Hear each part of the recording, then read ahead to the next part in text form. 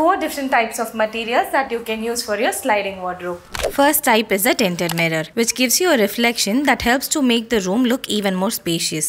Second one is a lacquered glass with sandwiched fabrication to give a luxurious look. The third one is the HDHMR CNC carving with Duco paint above the mirror, which gives you a classic look. The last one is a plywood with glossy laminate finish, which gives you a neat and minimalistic overall look. For more design updates, please follow Comfort Interiors.